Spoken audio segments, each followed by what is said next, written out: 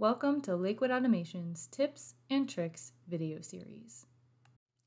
Today I'm going to show you how to update Sysmac Studio. To update this software, we recommend that you use the Auto Update function.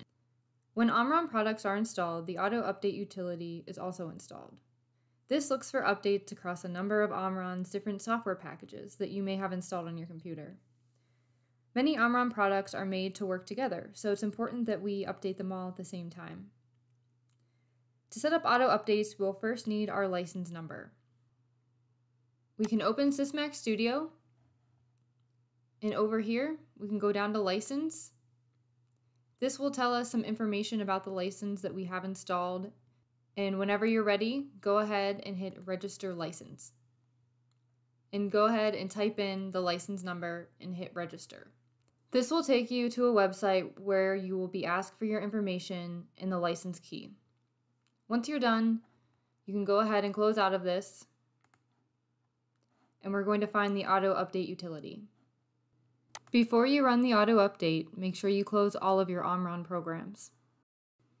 You can find it under Omron and Omron Automation Software Auto Update. So now it's going to search all of the different packages I have and see if I need any updates. This can take a couple of minutes. Okay, so it's ran its search and it's come back with all of the software that needs updated. So we can see that we have common components which work for a number of different products, CX Programmer, some CX1 software, and Sysmac Studio. So you have a few options here.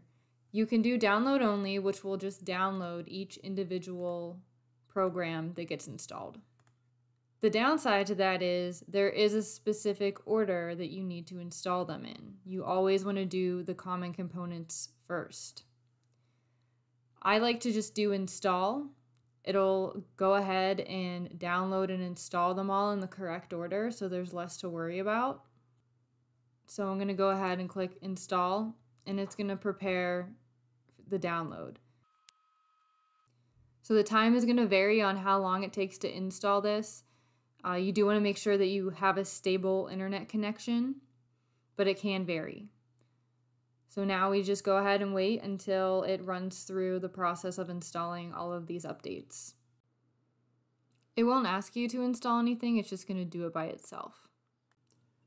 Once all of your updates are installed, you will be prompted to restart your computer. And that's the last step. Hopefully you learned something new today. If you have any questions, please email us at technical@lakewoodautomation.com. Thanks for watching.